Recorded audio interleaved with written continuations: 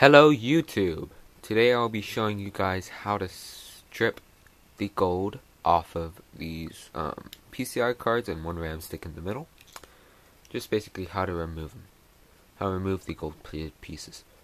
So all we need is a simple little sheet metal cutter. And this is what we do. So we start off with the really old ISA bus, I believe, type connector. All we do is we just go along here and cut.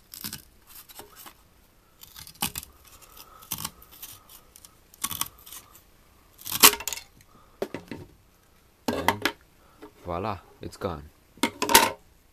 So we are left with our gold plated piece.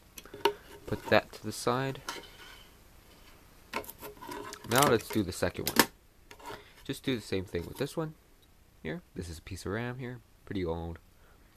There's even some gold plating all over it, so you want to save this for later processing.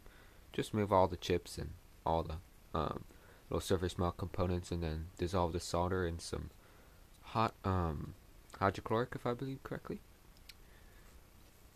So now you just once again cut.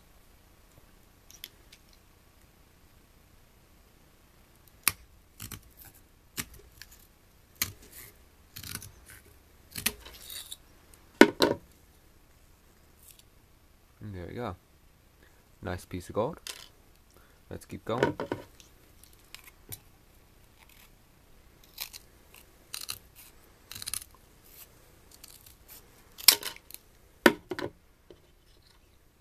And there we go with our second piece.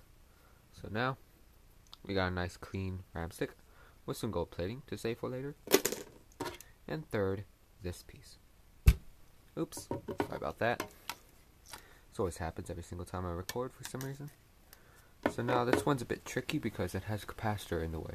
So all we do is we just remove it off the board. You can twist them, or you can just grab our wire cutters and just pull off the chip, the capacitor that is. There we go. It's now easy to cut. So now let's begin cutting. This one's a bit thick, but there we go.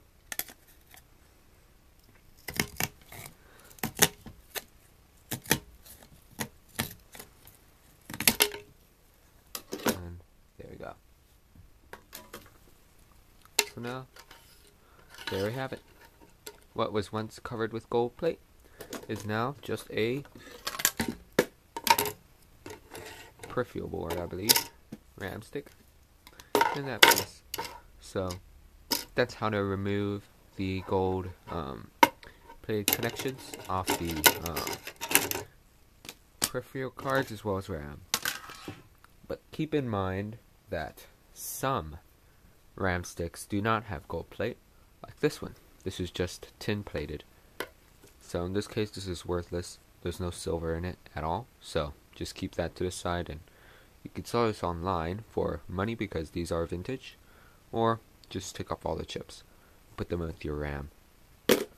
So that's all I have for you guys. I hope you found that short video useful, and please, if you like this, please comment, tell me what you think, or tell me what I could do to improve it next time.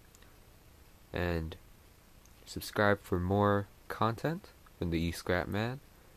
And I want to wish you guys an awesome day when you scrap metal. See you later.